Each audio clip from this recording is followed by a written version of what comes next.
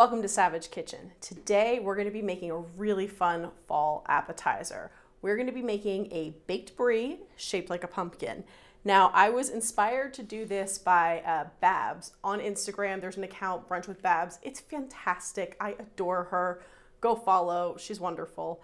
And she did this using pumpkin butter and brie. I personally am a little over the pumpkin thing, so we're going to be doing ours with some homemade apple butter. I'm real excited about it. And by the way, I have not tried this before. We're in it together, so if this sucks, it's probably because I didn't try it first. But I think it's gonna be easy and great. So you're going to need a wheel of brie, some puff pastry. I have here some thyme and some sage and some cinnamon sticks for garnish. We'll get to that.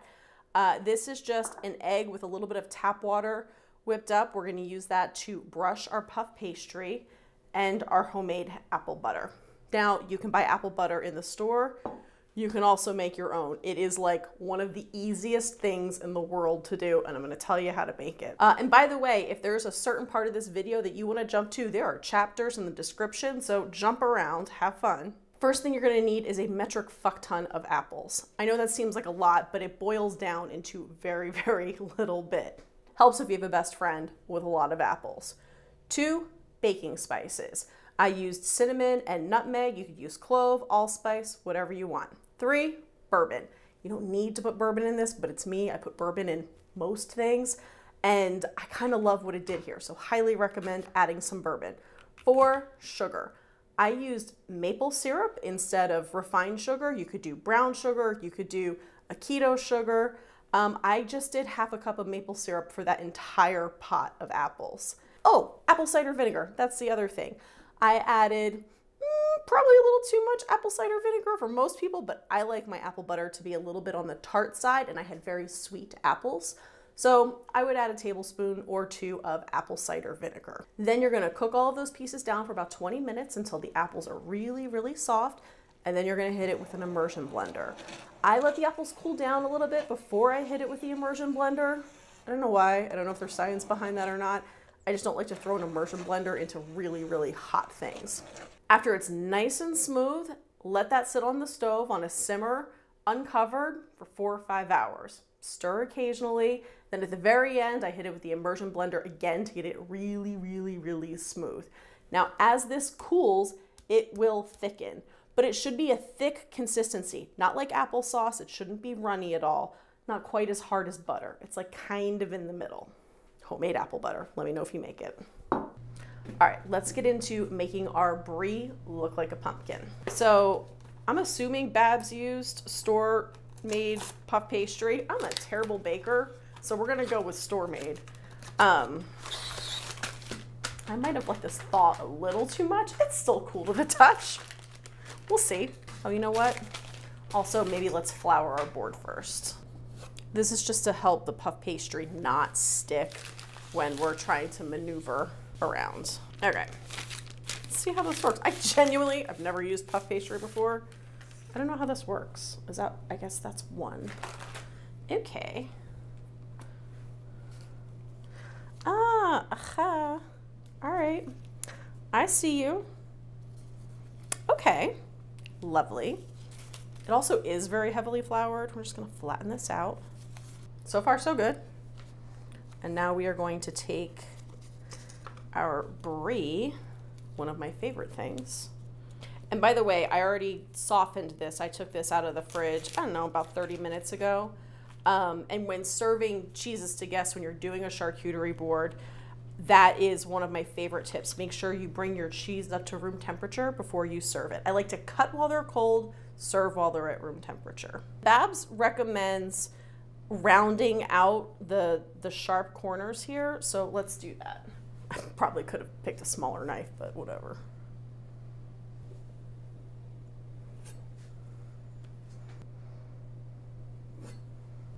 I already screwed up. In Bab's video, she puts the pumpkin butter down first. So let's do that. Let's put our apple butter down first. Like, if anything, this is very real. This is what happens when I'm cooking for guests. Like, you just kind of roll with it. Go with the flow.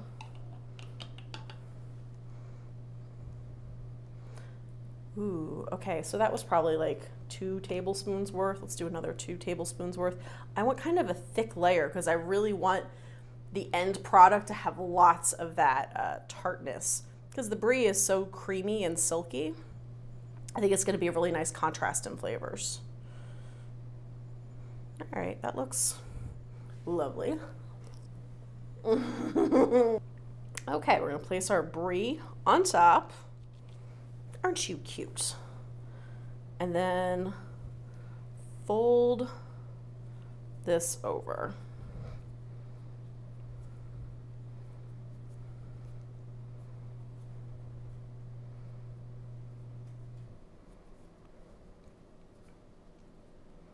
Now, I want to make sure that there's no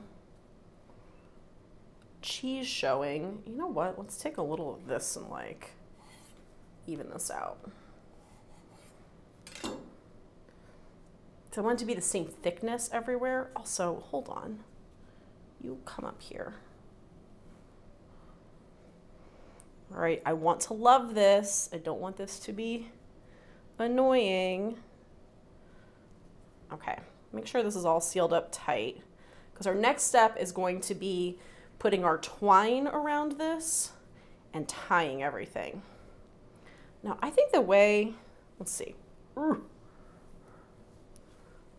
Okay, this is how we're gonna do this. I'm gonna lay my twine out first, and then we're gonna tie it all up. So let's cut 6 pieces of kitchen twine of equal length, and I wanna make sure that the twine is gonna wrap around the entire wheel of cheese. Okay. These scissors suck. All right.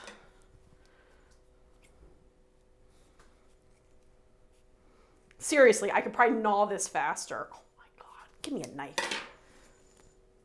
So there's a hack for you. If your scissors suck, just use a really sharp knife. Okay, so let's lay these out.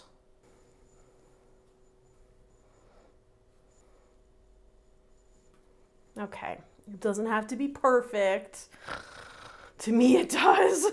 Trying to work on letting go of precision. So now, let's place our Brie and tie these. I might have gone a little short.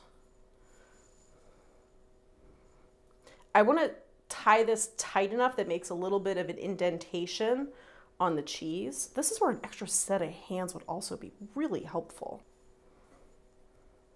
Oh, shit. All right, maybe don't pull too tight. Again, if somebody has a better way of single-handedly tying a knot, please let me know. I feel like the answer to this problem is have somebody here to help you. Man, I really fucked this up. I thought it was such a good idea to lay out my strings first, and then it would be super easy to tie it, which it would have if I didn't spin the thing around. You know, sometimes I have really good ideas that go very poorly.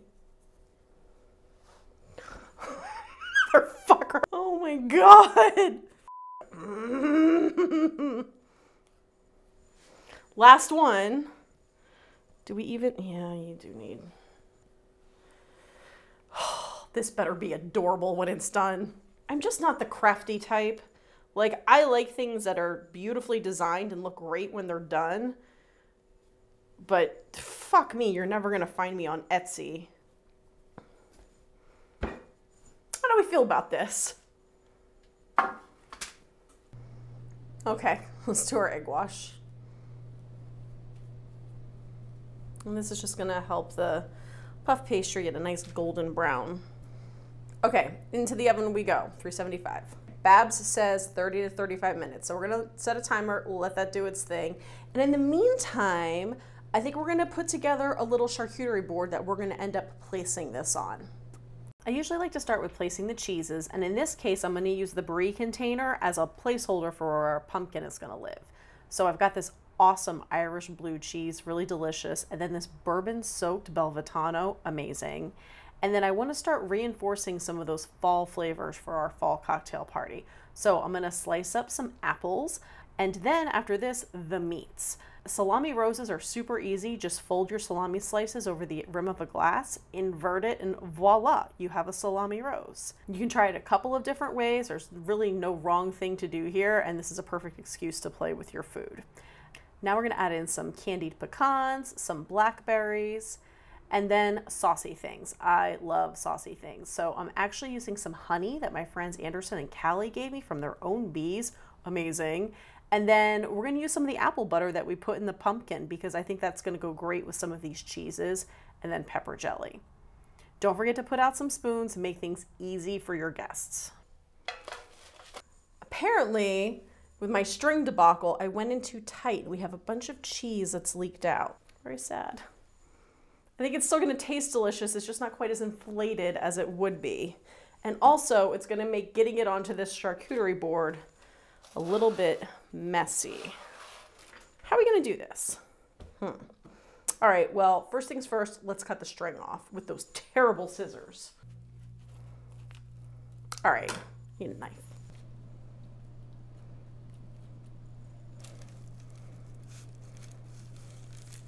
Can I flip this? So I feel like maybe leaving the string side up when baking, that probably would have been a better idea.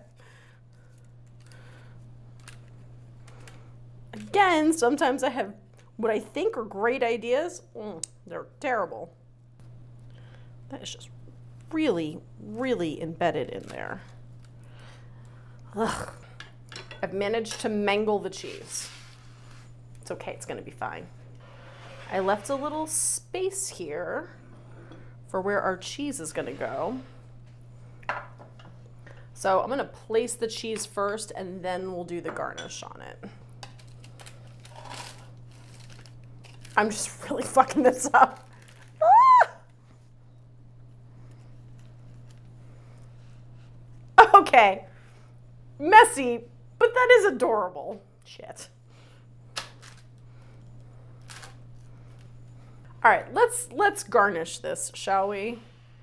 What I saw Babs do was very cute. She took a little, I don't know, like cheesy stick and stuck it in the middle with some sage leaves. I'm gonna actually use a cinnamon stick. Just break this in half and put that in. There we go. And then I do have sage leaves. Oh, that is kind of pretty. I was thinking about using thyme because it's more like a pumpkin vine, but the sage is very, very pretty. Can we do both? Is both overkill? Why do one when you can do both?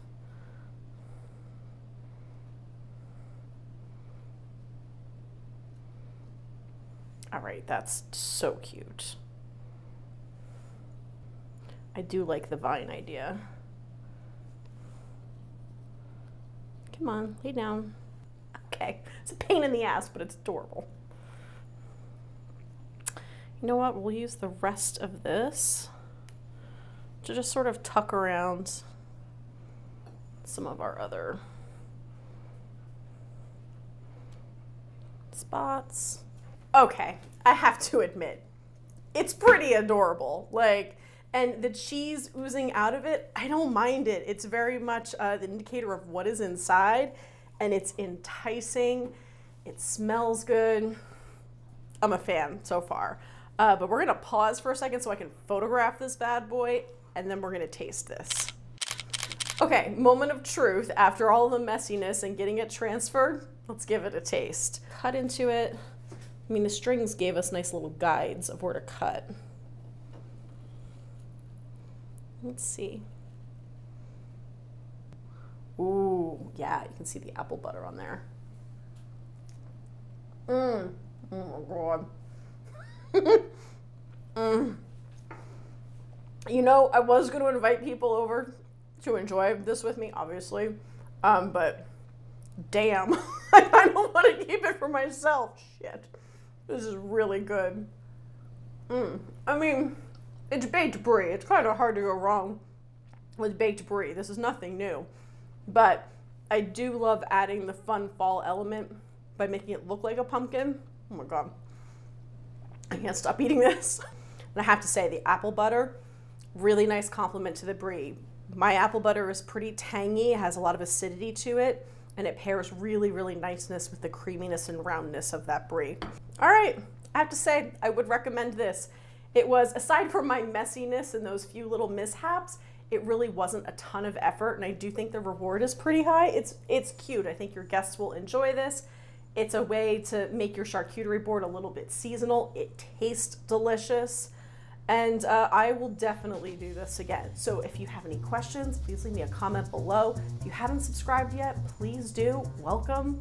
If you have any things you'd like to see me try, let me know. I love hearing your ideas. And I'll see you guys next time. Cheers, friends.